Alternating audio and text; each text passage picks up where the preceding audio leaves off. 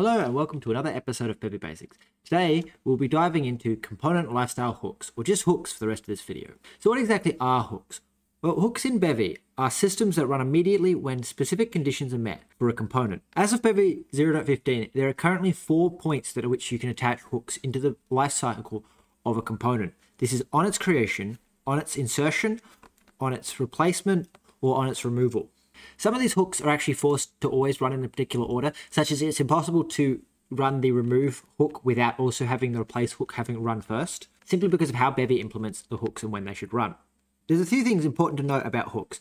Each component is restricted to having only one hook per condition, ensuring clarity and avoiding conflicts of behavior. This is to prevent people from adding their own hooks to components that have already had hooks added by someone else that created the component in the first place. Hooks have plenty of flexibility, especially considering they can be registered on components that aren't originally from your crate, allowing you to add behavior where you can keep track of a component that may not have been added by you if the original creator of the crate doesn't actually use the hook that you're tying into, allowing for seamless integration and customization with things such as Bevy Rapier and other crates that provide lots of components that you may want to react to being added or removed. However, you cannot override existing hooks. Once they have been established, they are there forever. This enforces consistency in your application as it prevents you from overriding behavior that may be critical to the operation of a third-party crate. So what are hooks used for?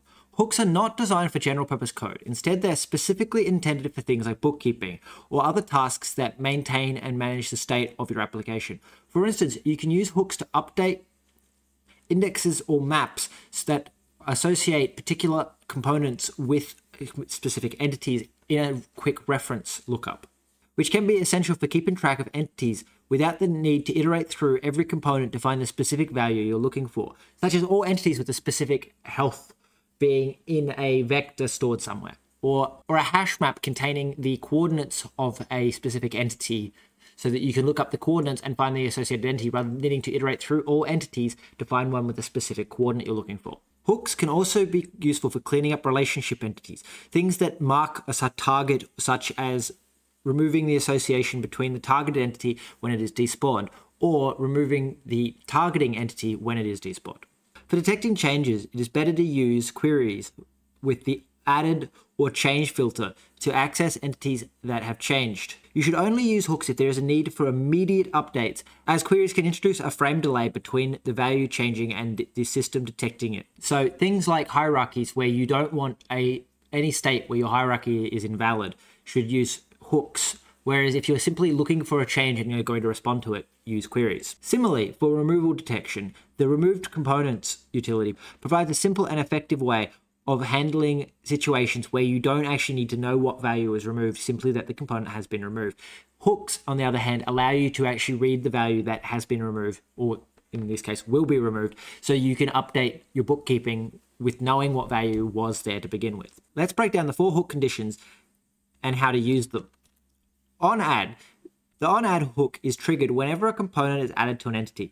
This includes situations like spawning a new entity, as this process inherently involves adding all of the components to the entity. This hook is particularly useful when you need to initiate a specific state or update your bookkeeping that a particular entity has now gained a specific component. For example, you might use this hook to configure initial values, register your entity into a map, or create a relationship between the entity that's being spawned and some other part of the world.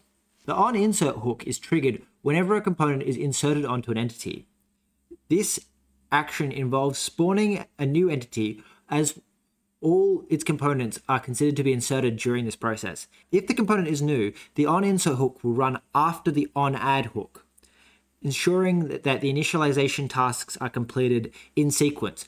However, it's important to note that this hook does not activate when the value is modified via a query, making it inadequate for proper change detection. A common use for this hook is to build things like hierarchies and make sure that they stay up to date and relative. So every time you insert a specific component, it can go in and modify other things such as the parent or the children of that specific entity. On replace. The on replace hook is executed when a component is either replaced or removed from an entity.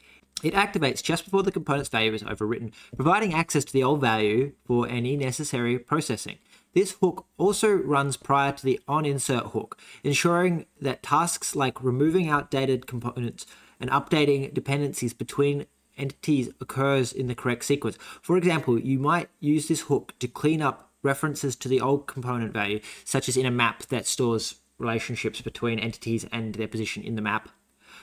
Then when the onInsert runs, it can add the new value into the map. This ensures that changes are propagated smoothly throughout your system without needing to do lots of redundant double storing, such as storing a map that relates the entity back to that data. Finally, we have onRemove. onRemove is a hook that is executed whenever a component is removed from entity. This includes scenarios where an entity itself is despawned, as removing all its components is part of this process. This hook runs after the onReplace hook.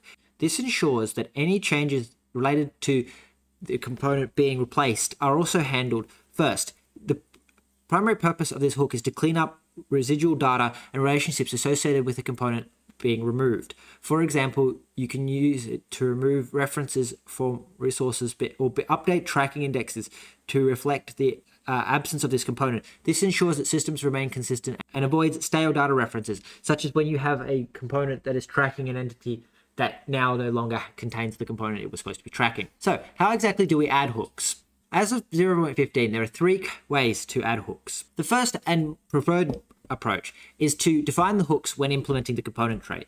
This is most straightforward approach, as it integrates the hooks with the component definition itself, making it much easier to find and edit later. For these examples, I'm taking from a game that I am myself making. So in this example, I'm defining a hexagon ID, which is the location inside the hexagon map, which this cell belongs to. I register an onInsert hook that gets the hex ID that I've just inserted and registers it into my map so that I can associate a specific ID to an entity. This makes looking up specific entities later much faster, since I can just look up in the hash map the specific hex ID that I need and get the entity to then query it for its components, rather than needing to iterate through all of the entities in the world to find the one with a specific component I need. I then register an onReplace hook that does exactly the same thing but in reverse, removing the ID from the map so that the association is lost. I don't need to re-register the new replace value, since the onInsert will then run after onReplace, resulting in the new value being inserted into the map. The next approach is you can register hooks on components that already exist. So, for example, registering components from a crate that you do not own. This can be done with world access. This involves calling register component hooks on the world and providing a generic value of the component type that you're requesting. This can also be done with component ID if you don't know the component type directly for dynamic registration. There is one additional restriction to this before you can call the onInsert and onReplace, is that the component cannot be used by any entity in the world, or as the Bevy team puts it, any archetype cannot use this component. This is to prevent you from having an invalid state where a component may have been added to the world and spawned onto entities without its on-add and on-insert methods being called, but then can be removed from the world. This would be considered invalid state, and so you are not able to register hooks if at any point the component may have already had some of the hooks fire. The third and final approach is sort of an extension of the on-world, and that is to use the app. You can call app.worldMute to get mutable access to the world from the app initialization state. You can then pass this to whatever function you want that uses a mutable world. For this example, I'm just passing it to the same function I used previously. I've put forward a feature request on Bevy to add a dedicated method to the app struct that allows you to register hooks directly while initializing the world. Since this is a safer way of doing it than the world initialization, since most of the time when you have app access, there will not be any components spawned. This is not necessarily always the case, since it is entirely possible that the app has been run, finished, returned, and then is going to be run again. So entities may actually, in fact, have been spawned into the world. But in most cases, when you have app access, you will not have entities spawned yet. So this is the preferred approach to registering third-party hooks rather than registering them directly with world access inside, say, an exclusive system. And that concludes our video on component lifestyle hooks in Bevy. Hooks are an invaluable tool for maintaining relationships between entities and other forms of bookkeeping that may be stored in resources. When used thoughtfully, they can help maintain organization and ensure the systems in your game function cohesively. Just remember that they're designed for bookkeeping tasks, so avoid using them for general purpose logic, as they are considerably slower and don't always detect everything that you would expect them to detect. If you found this video helpful, please give it a thumbs up and subscribe to the channel for more Bevy basics. And I'd like to give a thank you to all my Ko-fi supporters for your dedication. It really helps the channel grow. I do also have YouTube memberships available if anyone wants to subscribe to those and get cool emojis for when I'm streaming. And finally, I do have a Discord. If anyone wants to come in and ask questions, I'm always happy to help. I look forward to seeing you in the next episode. And until then, happy coding.